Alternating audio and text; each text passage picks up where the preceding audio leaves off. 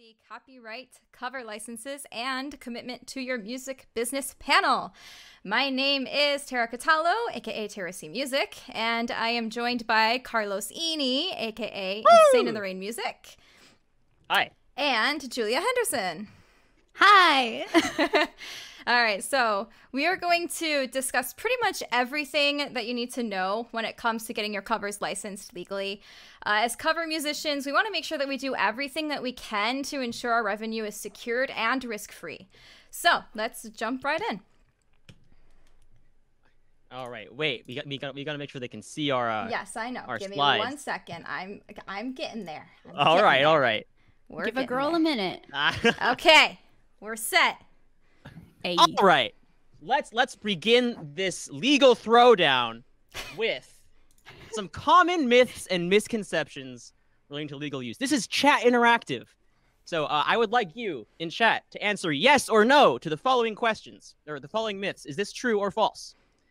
Myth number one, or actually thing number one, putting fair use in your video description absolves you of all legal ramifications. This is false. I don't know if you thought this would get you anywhere, but it will get you absolutely nowhere. You can't just tell somebody that the law doesn't apply to you. How about this next one? As a cover artist, you can give permission for others to use your covers however they please without any ramifications in a Twitch stream or YouTube video. This one is also false because, well, we'll explain why later, but it's not true. You can't just do that. Did you know that? No? That's why you're here. Next one. Next one.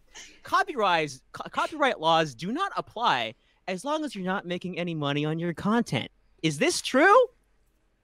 What's that, Dora? False? That's nice job. False. Falso. It's false. Regardless if you're making money, copyright law still applies here. I've got another for you. Hear about this one. Oh, this one's spicy for the content creators in the house.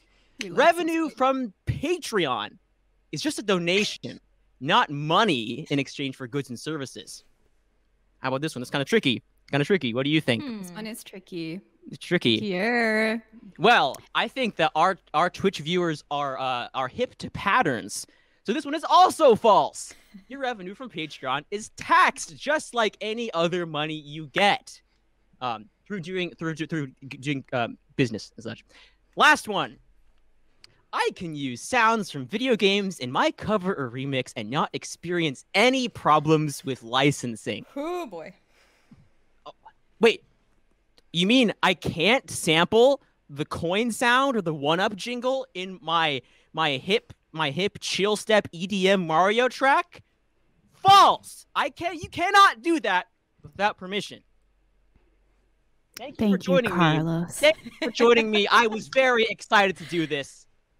Thank you. And now we're going to talk about what you actually can learn from copyright. Yes, exactly. Copyright. What is it? Why should you care? Copyright is quite literally the right to copy. So if an author writes a work or a performer makes a recording, no one else has the right to make copies of it without the author or performer's permission. Now, not adhering to said copyright law can result in the least of your worries, which would be a takedown notice, or your biggest fear would be legal action against you. So you got to watch out for that. The Nintendo ninjas, as they say. Yes. We've got a couple types of music rights. Now, unfortunately, music, when it comes to copyright, is quite a bit more complicated than some other streams of media, perhaps. So we've got two main streams of commercial music rights. One, which copyrights the work itself. So that can be your composition, that can be your arrangement, that could be the lyrics that you put to it. And then the other side is the phonographic rights. And now this is the recording itself. So this is big to keep in mind, folks, going forward in this panel, that the work, so the writing, is separate than the actual recording of said work. Because we are cover artists, we are doing covers, we are doing separate recordings of one work. And then underneath those commercial music rights, we have licenses. Three main types of licenses when we're talking about music here are your mechanical license, your sync license, and your print license. Now, don't worry if you don't know what those mean right now, because we're going through each and every one of these in great detail, except maybe print license. We'll gloss over that one, but hey, that's cool. The other two we'll cover. Yes, very true. All right, so first up, we're going to do mechanical license, okay? So this is the specific license that you need when you want to distribute a recording of a cover that you've made onto digital stores like Spotify, Apple Music, Amazon, Deezer, Tidal, you know, such and such, okay? Now, any commercially released recording in the US is eligible for what's called compulsory mechanical licensing, okay? And this is per US law. As long as there is a recording, a release in the US of the original track, then it is eligible for this license, okay? And it allows you as the licensee to distribute the cover of the song without needing to actually go individually to the copyright holder and discuss those kinds of negotiations and figure out how much you're going to pay them and stuff like that. So, as long as the arrangement that you've made does not change the basic melody or the fundamental character of the work, right, then it actually falls under this umbrella of this compulsory mechanical licensing, okay? And so if it does change the basic melody or the character of the work, then it's kind of considered a derivative work, and those are not protected under this, okay? Unless you actually go in, and email them or somehow get in touch with the copyright holders and discuss it one-on-one to get their consent and be able to license it that way. Okay, so examples of derivative works. You've got adding or changing lyrics. That counts as a derivative work. Okay, if you may do a translation, if you do mashup, if you do a parody, those are all considered derivative works, okay? All right, and then the easy way to obtain a mechanical license, because you're probably thinking, okay, well, if I have to do that, how exactly do I do that, right? So what a lot of us do is we use some websites to kind of figure out whether a track is licensable. So the one that I think most of us use is VGMDB. We check the database and we see if there is an official US release of that track or of the album, okay? And again, if it's released in the US, if there's a price in the USD, then you're good to go. That means that it's licensable, okay? You can also check online stores like Apple Music. That's a pretty good one to check to see if there's a soundtrack or if that track is available. If it is, then that's also that's good to go because it's in the US Apple Store, okay? And using that information, you can distributor. So example, SoundDrop, there's other distributors as well, but I think most of us use SoundDrop now. So yeah, let's go ahead and just briefly go through the process together, okay? So give me 1 second. Let me load up the page. Okay, so this is VGMDB. Okay, so this is what the website looks like. Say we want to do Counterattack from Xenoblade Chronicles 2. Okay, let's look. I know the window's a little small, but let's search Xenoblade Chronicles 2. There's a couple over here. There's Type A, Type B, Type C. Type C is the one that we want because if you look over here, Amazon US digital, iTunes US digital. That means that anything from this long list of Xenoblade tracks is licensable. And look, Counterattack is right there. Okay, so you're able to use this website to determine whether something's licensable, and when you actually upload the cover to SoundDrop, then you can input this information, so it makes it easier for them to license said cover. So now if you want to capitalize on Pyra and Mithra being in Smash, you can! Yes, you can. That's actually a really good strategy because I'm my so old happy. stuff where like when I'm so Sephiroth made it in, they're like one-winged angel. People are like, yep. Sephiroth's in Smash, comment. I get so excited. Yep. So I may or may not have capitalized on that a little bit today, but that's okay. Mm-hmm. All right, so we're gonna continue with the mechanical license. So let's say that you went through all the steps, you found out it was licensable, you uploaded it to the distributor, you know, and you got that license secured, you've got that cover out on the stores, now you're making some money. Okay, let's try to figure out where does that money go once the cover starts generating revenue, okay? So from, say, the download, right? If you get $1, right? Someone pays $1 for a digital download, 9.1 cents per that composition. So say you only got one license, then that's just the 9.1 cents for any track that's less than 5 minutes, basically. So 9.1 cents of that $1 will go to the original copyright holder, okay? If it's longer than 5 minutes, then you have that 1.75 cents per minute rate, okay? And streaming royalties, right? Because this is for digital downloads. Streaming royalties are a little more complicated. I tried to find some information about it, and then I gave up because I was like, this is way too intense.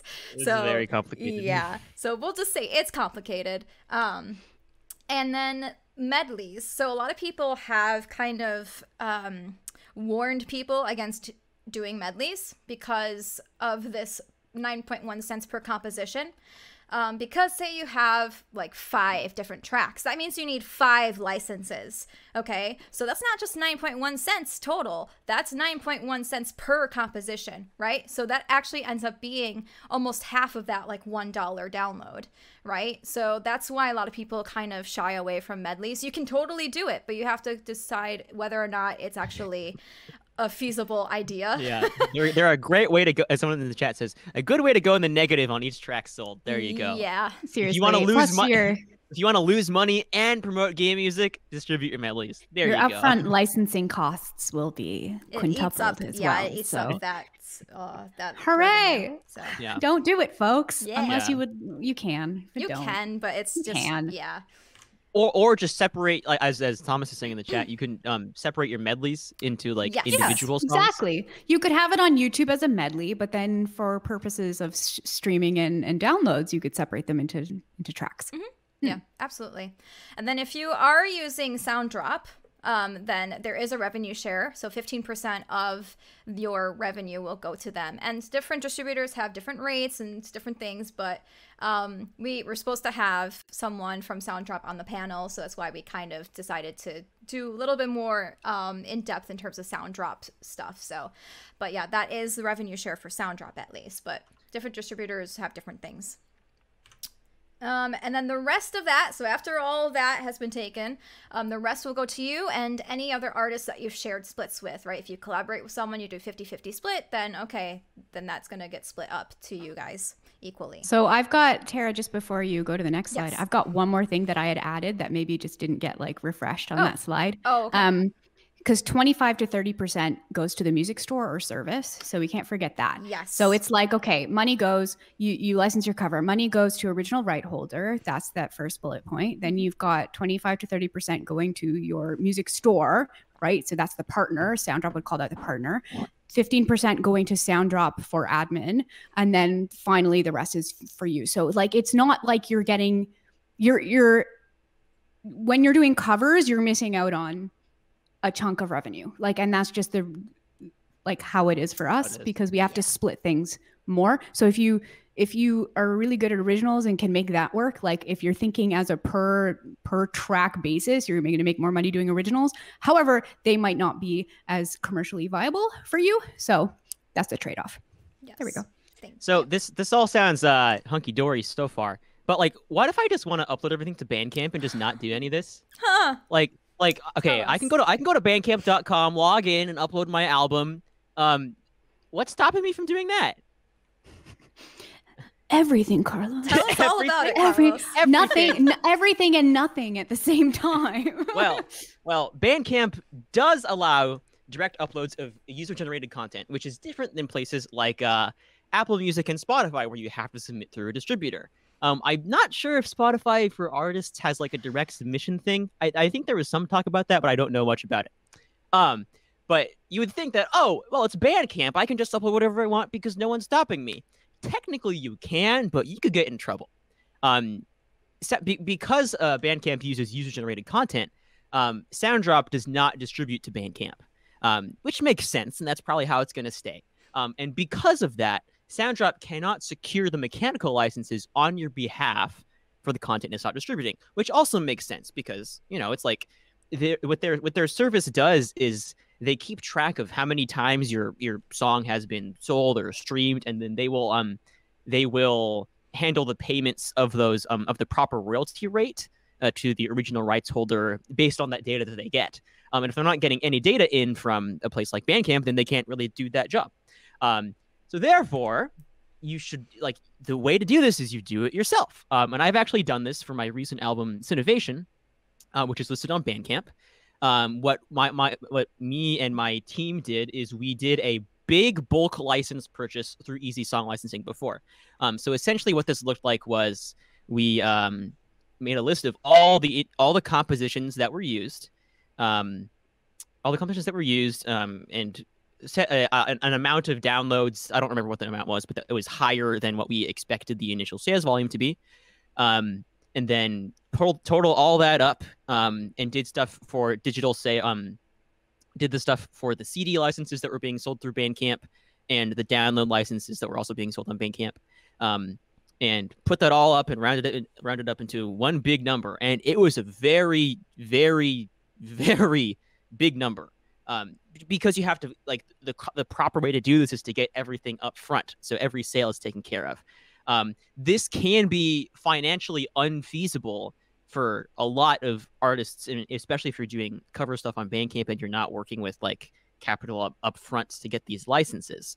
And frankly, there's a lot of stuff on Bandcamp that is not licensed, that just kind of sits there and is at risk of being taken down legally. Yes.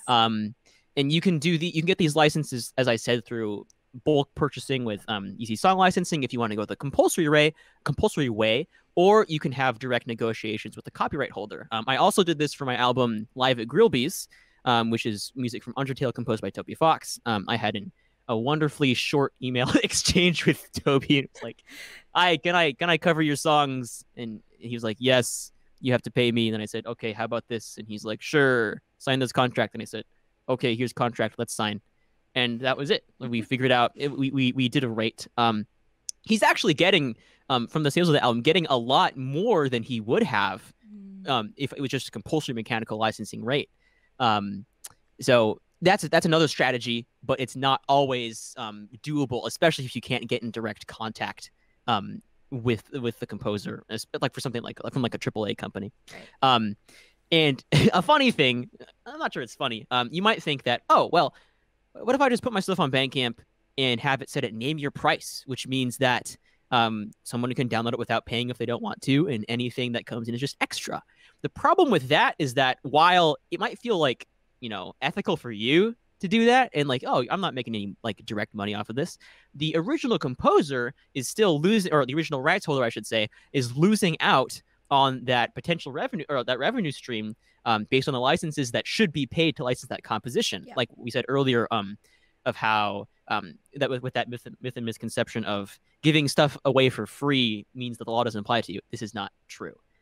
So you still have to pay licensing fees even with name your price on Bandcamp. Yeah, because they're still entitled to that rate that they get. You know what I mean? Right. So, right. Good. Okay. Mm-hmm. Yeah. Next is sync license. All right. Hey. Julia's up for sync license. Can I make my joke? Can I make my joke? That the sync license is where you sink all your money into? There it is. There it is. See, when I make a joke like that, he takes off his headphones and storms out of the room. And when he makes a joke like that, he like has a fit of laughter at himself. Because I know how funny I'm not.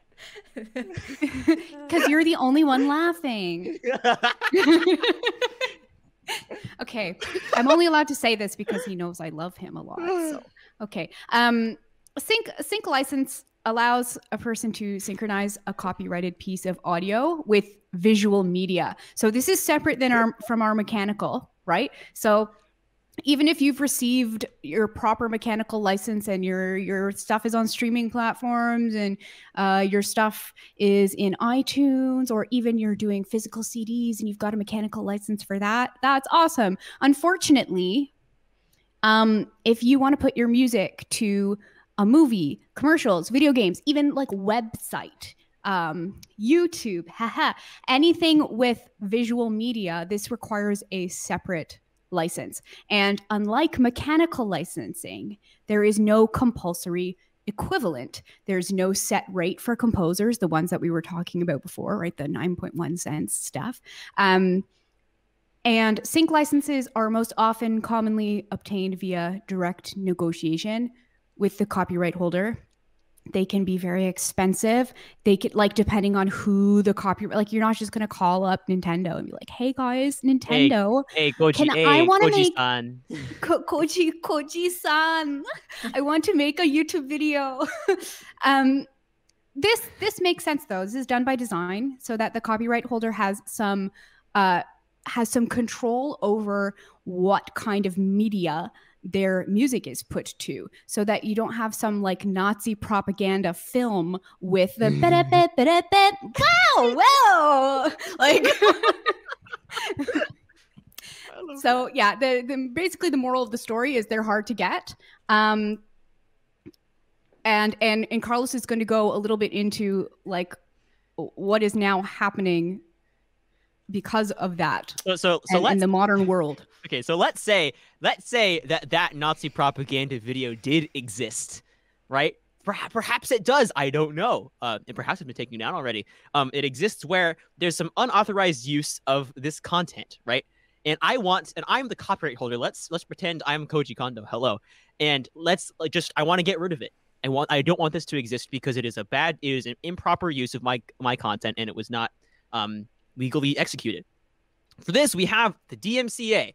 The DMCA, standing for the Digital Millennium Copyright Act, was written into law in the U.S. in 1998, intended to prevent illegal distribution of copyrighted works by allowing copyright holders to request takedowns. And I'm sure you've seen a DMCA takedown at some point of somebody on YouTube using a copyrighted piece of content, and then that video is either removed or blocked in certain parts of the world. Yep. By distributing your covers without the proper license, you are at risk of receiving a DMCA takedown notice or being DMCA'd. I love how it's a verb now.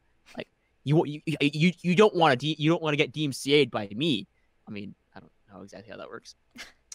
And you may have in I think it was like November of 2020. There was a lot of activity surrounding the DMCA on Twitch. Yep. And you might think that, oh, that's because the law changed and something's happening then. Not really. The law hasn't changed, I think, a crazy amount. It's probably changed a bit in the past, however, 20. Oh, actually, I know how many years it's been around. How old are you, Carlos? I was going to say, it's the number of years that the DMCA has been around is the exact same number of years that I have been around. It's actually, I like to think of it as the Digital Millennium Carlos Act. No. But different platforms have been enforcing it differently. So we're going to discuss how the DMCA is relevant to you. Sorry, I'm just laughing. Robbie says, ow, my most of me. How the DMCA is relevant to you on YouTube and Twitch, which are the platforms you are probably most familiar with and using it on. I wonder, does TikTok have DMCAs? Probably. Like, but what about all those like, if someone were to use Gangplank Galleon as a sea shanty, can we TikTok that? I don't know. Anyway, so the DMCA on YouTube. DMCA takedowns can incur copyright strikes on a YouTube channel. 3 strikes results in the termination of YouTube channel, which is obviously bad. One important caveat here is that a copyright claim on a video is not the same thing as a copyright strike. Very different. Very important to know. This is a very important distinction. In fact, I would argue that copyright claims are a good thing for the most part if they're done correctly. The reason that these are a good thing is because this is basically implied acknowledgement from the original copyright holder. They've acknowledged the fact that you're doing something with their material, and they've specified how they would like their material to be handled. In an ideal world, this is what happens all the time. Unfortunately, there's a lot of bad claims and fraudulent claims put out there where, like, somebody has entered their cover of something into the content ID database, and that makes YouTube think that they're the actual rights holder when they're not. That's a problem that's probably bigger than the scope of this channel. But in an ideal world, like all of our like claimers would be like the original rights holder. Like if I cover a song from Persona 5, I should be expecting a claim from Atlas on that video saying, okay, you've acknowledged the fact that you're covering Last Surprise from Persona 5. This is okay. Your video maybe remains to be watchable worldwide. And they can specify the policy of we want a revenue share, or we want all the money that's generated from this video. And it should be up to them to make that decision. I mean, obviously a revenue share would be preferable for us, because we want to make some money off of it. Right. As long as it's legitimately Atlas and not some random person who put their stuff in content ID. So stupid. With copyright strikes, however, the original copyright holder has to initiate a takedown request. So like this is mostly manual, I think. But it's a bigger deal than a claim, because claims are generally like automatically done with content ID, but these copyright strikes are like removals of videos for using content in a bad way. The DMCA also applies on Twitch. It's a little bit more recent, this development. The DMCA on Twitch can result in a takedown or muting of one of your VODs. And having this done too many times on your account can result in an account ban. I think there's probably more negative repercussions on Twitch. I'm just not familiar of. But there's a lot. There's a lot of stuff. So someone clarified in the chat that the strikes and takedowns are always manual. Okay, impossible. Okay, got it. Oh, that makes sense. Yes, okay. It should be manual. Yeah, it really should. Like if it, yeah, I'd be a little worried if it wasn't manual. Yeah, so. you could just automatic strikes on your channel. Yikes, Oof. that sounds not fun. Yeah. Ugh. All right, nice. Claims are a good thing. All right, last type of license. We're going to go through this really quickly because I want to make sure that we have some time for questions at the end. So this is a license if you ever want to distribute your arrangements of like a copyrighted composition and you want to actually have sheet music available for sale. Again, there's no compulsory equivalent here. Unfortunately, the mechanical licensing is pretty nice to have. It's pretty easy to get. But the print licensing, it's kind of like sync licensing. It's not very easy to get. So, however, there are some sheet music distributors that have contracts with some companies already in place so that they're able to get the print licenses rather easily for you, and you're able to distribute your sheet music arrangements and just have them for sale. And so they're able to figure out, okay, that much money goes to this company and then the rest goes to you, blah, blah, blah. So there's two websites that we were able to think of. There's Sheet Music Plus and then Music Notes. I believe Music Notes has been around much longer, and they definitely have secured contracts with a lot of different companies over the years, so they're probably like the best one to go to. But Sheet Music Plus also has that that option for you. So all right, next we have a case study, and Julia is going to kind of go over what happens if you use sampled content without a license. Okay. Let me tell you a tale.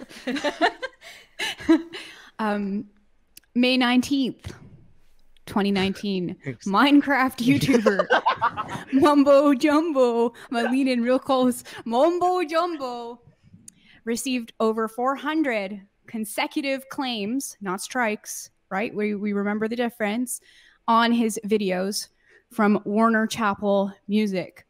It was within the span of a few hours, like just bang in his inbox, like one after the other. The claims were from his intro song called Can't Stop Me, which was by a producer he had, I guess, contracted to make this intro song. Pro Leader.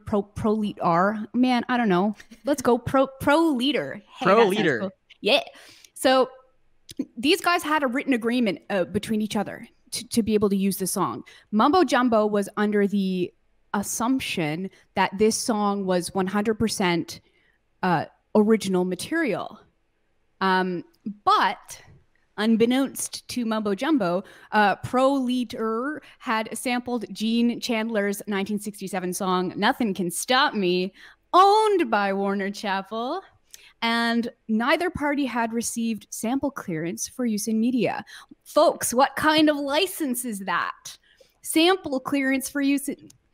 They would have needed the sync license, but more specifically, they would have needed the sync license like to use a sampled bit of material, which is like even trickier. Moral of the story, a couple things we can take away from this. We can agree, poor Mumbo Jumbo, because, you know, unfortunately, he did not do his due diligence and make sure that his producer was not using any sampled material. And even though the producer, you could say the producer's at fault here, he should have known better. Yeah. Well, like, unfortunately, if you're the one using it for your content, even if you have contracted someone else to make it for you, it is your burden to have to make sure that whoever's making your content is not like borrowing any material. And so I don't just mean sampled material, but also like, I made this comparison before, like if they want to take like Secret of the Forest and like quote a giant chunk of it in their like original song, that's also a no-no. And if he didn't know like this is Secret of the Forest, but then all of a sudden, like Mitsuda is claiming like, oh, actually this is Secret of the Forest, like, yeah, you got to make sure. And so, you know, maybe work with people who are also familiar enough with the law that they're not going to end up putting this kind of stuff in there by accident. Luckily for Mumbo Jumbo, these were not takedown requests. These were simply claims. So like it meant he lost monetization, but he was able to cut out the intro. Like if this had been stuff smack dab in the middle of his video, he would have had to mute segments of his video. He would have had to replace the audio. It would have been probably not great. But like he was able to cut out the intro and then submit the counterclaims and say, okay, it's good now. We've removed all the infringing material. This, also contrary to popular belief, is not an example of content ID misuse. This Warner Chappell was completely in their right to claim these videos. In fact, they would have been in their right to issue takedowns if they really wanted to. And this was actually probably the like least horrible thing they could have done. So this isn't an example of like YouTube is bad, ban YouTube as a platform. YouTube is bad maybe for lots of other reasons, but this is like things like this are probably a poor example of why YouTube is bad. There we go. That's my spiel. Very good. Yes.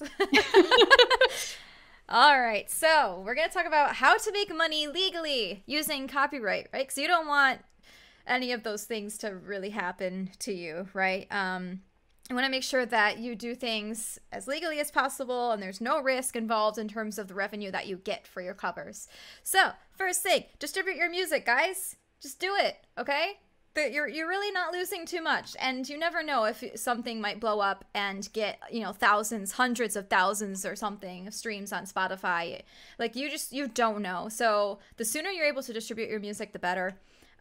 You earn the money, right? You get that revenue, but then the original composer also gets their share. That's, you know, part of that whole US law. So and also making your music available only via direct digital download instead of doing that and streaming, that's only going to inhibit your earning potential, right? We've had a little bit of a talk before. There's a lot of people on Twitter who like to talk about how they make so much more money on, you know, like per download on Bandcamp versus how much money they make per stream on Spotify. That's comparing apples and oranges, guys. You cannot do that because a download, they can pay the $1 and listen to it as many times as they want. What if they listen to that 2,000 times, and that would be, you know, 2,000 streams? And what if that actually ends up being more than the $1 you would have gotten for that download? You don't know, right? So you cannot compare the two. There are two very different things, and so make sure that you also think about having your covers available for streaming, because that's just another way to get money. And then the whole copyright thing in terms of like PRO, performing rights organizations. So this is more for like original music, right? When you actually write music yourself, then you need to be a part of a performing rights organization. I've listed a couple from the US, and then SOCAN is Canada, but it differs per country. Each country has their own performing rights organization that you can, be a part of. But they are the ones that ensure that if someone else performs your composition, that's where the performing rights organization comes from, is if someone else performs your composition, you are entitled to royalties. And so that's another way to get some extra money in your pocket in terms of when you make actual original music. So you got that. And then this one, we have sound recording digital performance royalties. So this is Sound Exchange, Resound in Canada. There's probably a couple others in different countries. Sound Exchange is the one in the US. So this, again, we talked about how they have two different types of rights, right? We have the composition right, and then we have the actual audio recording right. And so this is for the audio recording. So even if you make a cover, yes, you don't own the composition rights, right? You don't own that, but you do own your own recording. And that is also entitled to some royalties when it comes to being streamed on like radio, like digital radio or regular radio, Pandora, things like that. You get some money from that. It's not a ton, but literally, it's still something. literally pennies. Yeah, well, yeah, it's still something, guys. Everything is just literally pennies. Yeah, gotta start somewhere. And then, yeah, so you have different royalty pools depending on if you're a creator or if you're a performer. If you're a creator as well, then you're entitled to more royalties, right? That makes sense. And then another thing for originals, just a really quick one just to throw out there. If you have your own original and you want to license it out to other people to use in their media, right? So you're on the other end of this in a sense. You can upload your music to production music libraries. They're able to, put your music out there. People are able to check and say, I want to use that for my movie. I want to use that for my TV show. I want to use that for YouTube. And then you make an agreement, and then they pay you the license, they pay you for that so that they can use it in their media. So it's kind of on the other end of this whole copyright thing. Could we explain PROs just a little bit more? Sure. Go ahead. Just because of explaining how they're relevant to this particular community. Like, if you're a cover artist, it's not like you put your cover song with a PRO. That's not how it works. I think Julie might be able to speak to this better than me. The performing rights organizations speak to the specific, like the work itself. Remember at the beginning we spoke about the different streams of copywriting music, and we have the phonographic rights, but then we also have the rights having to do with the work itself. So that's what PROs cover. They cover performances of your written work. And this is not arrangements, this is original material.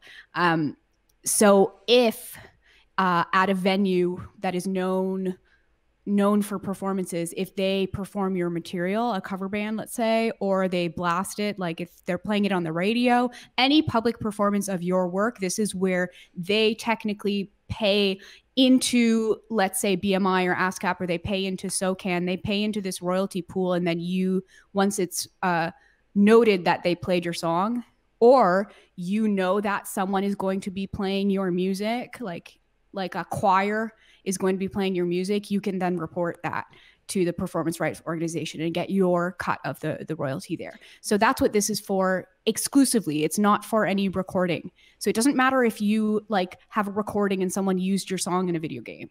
That's not what this is for. It's for performance. Hopefully that clarifies. It's a little confusing because there's so many streams here. One of the interesting things is that, could you consider Twitch a venue? That's one of the new innovations of live streaming things is how does Twitch get a license for a cover song? And I've wondered the same thing too. Right. So if you're a popular, let's say Ninja is playing some video game music in the background, not as part of the game, but as he's doing something else, and is that not radio? Is that not a public performance? Where are we drawing the line? And this is something that DMCA and in Canada, the Canadian Broadcasting Act, because it was 1995. They don't account for these things because they could not have foreseen way back then that there were going to be such thing as streaming platforms or all of these user-generated content platforms, like how would they have accounted for this? So really, like if we're blaming things, it's not the platforms. We're blaming that the law is so far behind that they're not accounting for these things, and the platforms are trying to wiggle their way through this and figure out how can we exist within the law and not make our users angry, but also all the people that can like actually sue us, and like record labels that have millions of dollars to put into lawyers, like how can we not make them angry as well?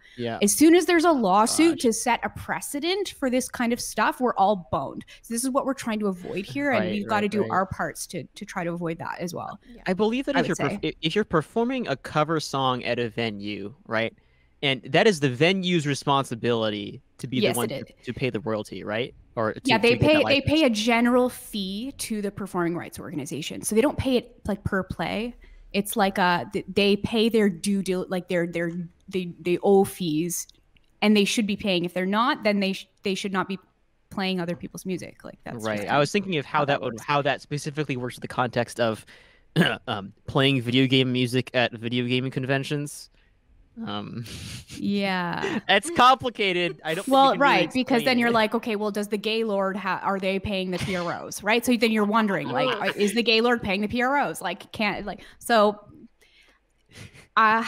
Yeah. Man, so this segues into a question which maybe we'll just cover right now, because someone asks what's the legal ramifications for writing arrangements for a school band and performing those arrangements. That's Blitz Spencer asking that. Well, really, like probably I'm seeing realistically, like probably none, like not a lot of, like if you're doing it at a school and you're writing like a video game music arrangement and you're performing it at your school, like I don't think that this is like, we're in trouble. You're like, if you were to do everything the proper way, it would be like, okay, we get print licenses to be able to do the arrangement of all the things, and then we can disseminate that or like distribute that to the band members, and then we pay the PRO so that they can the composers can get their cut. But I don't think this ever happens, right? And these things, like lots of things slip through cracks, and I mean, so I don't think I wouldn't say never, but I would say like in a school context, there hasn't been like a big legal battle. I feel like schools probably are somewhat protected because it's an educational institute, you know what I mean? So you could make that, or I would say that could be a legal defense if someone were to be like, you did not, then you could say, well, this is for educational purposes, and that would be your legal defense. Yeah. Right? Like, I don't know, like, but there I don't think there's a precedent for this kind of stuff. No. Yeah, usually it does fall under fair use wonkers is what he's saying, but like fair use because it's the defense, right? Like you can't just, you'd have to be brought to court in order to use that as a defense. You can't just but they would be unlikely to sue you because they know that could be used as a defense, if that makes sense. So keyword is unlikely. Like, it's not impossible. It's not, nothing here is impossible. We all could have our channels like deleted tomorrow. Okay. That's within the realm of possibility here. What we're doing is like we're skirting the law in the most finite of senses. Okay, we'll let Carlos go do that final slide and then try to answer some more questions. Oh, here. Yeah. Sounds good. Let's just, so we have a lot of questions and we would love to discuss them. Yes. But there's just like general good practices that I think are helpful to remember. Do you guys want to do you want to do one of these each, or should I can just go through all of them if you want? If you want to go through all of them, you can. I really sure. Okay. So these are like we've been talking about this kind of how like we've been telling you the law, right? And it is you and you know, lawyers interpret the law, and that's what courts do, is they interpret the law to see how, you know, how the law applies to certain situations. You can also do that yourself to some extent, and like and decide where the proper level of risk is for you. Like, you know, there are plenty of unlicensed cover albums on Bandcamp that are currently up and are currently generating revenue for the person who put them up there and not the original composer. Is it against the law? Yeah. Is anything happening against it? Probably not. Could something happen against it? Yes. Right. And it's up to you to decide, like, with your specific situation, like, are you going to do the like everything legally right? Or are you just going to do what you can, you know? And this is up. I'm not gonna get on my soapbox and explain, but this is up for. It shouldn't be up for you to decide, but it currently is up for you to decide. Yeah. Another one is just reading your contracts carefully. This more applies to like a work that you would accept as a like as a commissioned artist, like if you're recording a song for a game or composing something or doing something for somebody else. You always know what you're getting into. Have someone that knows what laws are or how to interpret all the legalese, because you might not know if you're signing up for something really bad that could potentially significantly limit you in the future. Like Julia had a bit of a story about this. If you want to share it. Story about the contract one. Oh yeah. I'll share briefly. Sure. I had a contract where someone wanted to commission a song for a pilot episode of something that was basically for a school project, but they had wanted to expand upon this later and make it like a real thing. And their kind of grand dream was to make this a real show and have it airing and everything. But for the small fee they were offering me to make this intro song, basically the theme song, they wanted to have perpetual sync rights for everything that they may create in the future having to do with the franchise. So I immediately like, this is red flags. So now that we understand where the rights are, we can negotiate a little bit, hopefully, as musicians, and just think, okay, well, first of all, by taking only the upfront fee, I'm giving up any sort of royalty splits. I'm giving up the ability to charge for multiple licenses for each different, like for if they were to make a video game, if they were to make a web comic, if they were to make different areas, I'm losing the ability to charge separately for that. And in speaking with entertainment lawyers, what they'll do is they'll tell you to add something like an option. So an option would be like, okay, if you were to do X, you will also pay me Y. So I will give you permission to use this for this. If you also do this, then you have to give me this, basically. Or if this generates more than X amount of revenue by da-da-da-da-da, then you have to pay me blah, blah, blah split. You can include things like this. So it's important to understand where your rights are as a musician so that you don't get screwed over by those contracts, because usually the people writing the contracts, I'm going to say, don't really fully understand your rights. So you need to know your rights. Right. Got to advocate for yourself. Yeah. Yeah. Yes, and know your rights. One last small thing. I mean, it's a small or big thing. Is consider incorporating your music business. If you're in the U.S., you can form something called an LLC, which is a limited liability company or corporation. I'm not sure. I mentioned it specifically here. I mean, it's generally good practice if you have a business, then keep your business income separate from personal income. But it's also good because it separates the assets, like your assets that belong to the business versus like your own personal stuff. For example, if a company were to sue you for some infringement you were doing, if you did not have an LLC, if you were not under the protection of a specified legal section of your company, then all the assets that you own personally could be targeted or by Seized, this yeah. company, or seized. Yeah, but if you have an LLC, stuff that is owned by the company, which is, I mean, if you're a sole proprietor, then where does the company start and where does the individual person end? That's different. And the type, as Mason is saying here, there are different types of business. And formal incorporation might not be right for you yet. But there are different tax classifications or types of business you can incorporate as, have their own advantages and disadvantages. Not going to get into that here. That's a big topic. So is it time for questions? It's time for questions. I'd like to Okay, start we got off. some. Do you guys have the spreadsheet open? Yeah, okay, hold on. I'm going to switch back to this one. And then so I can have my screen back. Oh. Yay! Okay, now. I want to. Can we just clarify? Maybe we'll skip over ones that are more like personal that you could maybe ask Sounddrop about, like send a message support. Like yeah. more of a Let's personal just kind thing. of look more into the more general stuff. I was saying we like highlight the stuff that's worth discussing between the three of us on stream. Mhm. Like, Well, you can only highlight, so you go for it, Carlos. oh, okay. This funny one. There's one from Sebastian Wolf that asks, what licenses do I need to sell my covers as NFTs? I just learned what an NFT was like 2 days ago.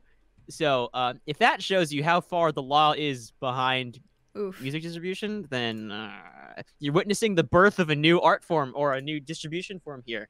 I don't know. Sebastian, tell me when you find out. I'd love to know. I'd love to know. Let's see. How about this one from TeraCMusic, who asks, how are certain cover/remix producers able to offer some of their work as streamer friendly when they are not the original rights holder?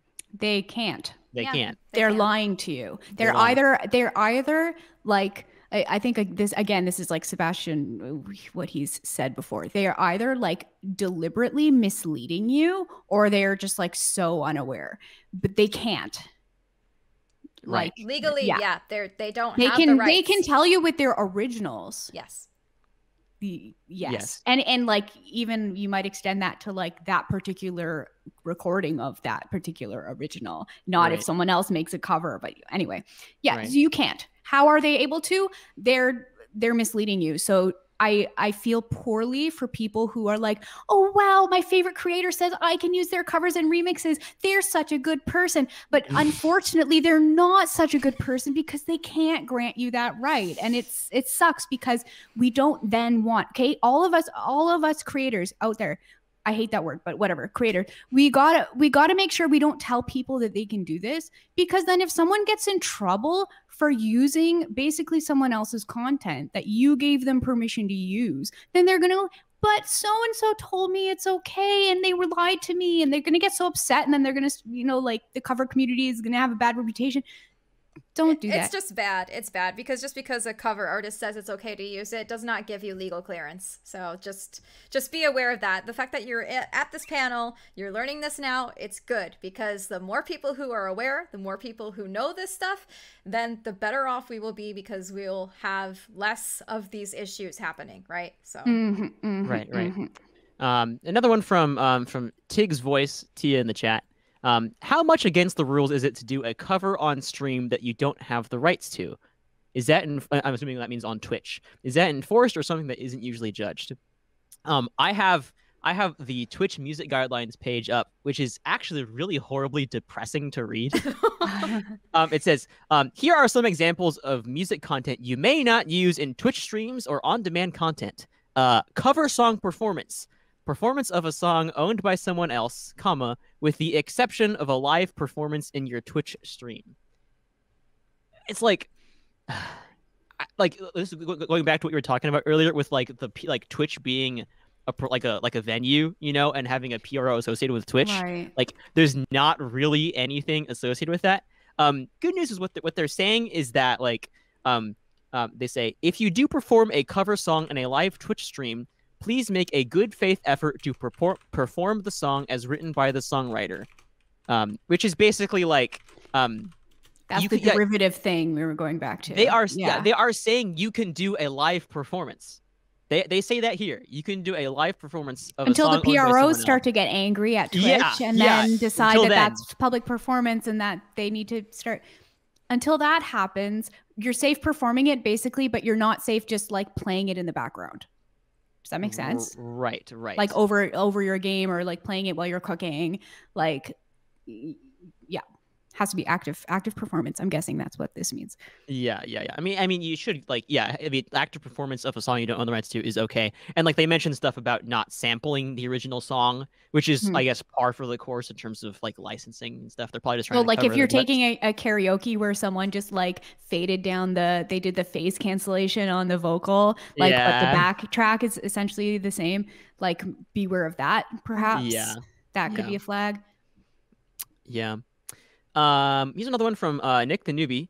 How much does a YouTube cover artist need to worry about channel strikes if they have no plans to monetize their videos? So the same as if you plan to monetize. Yeah, it's the exact. Doesn't matter. No it's the exact same. It does not matter. It does unfortunately, not matter if you monetize. Yeah.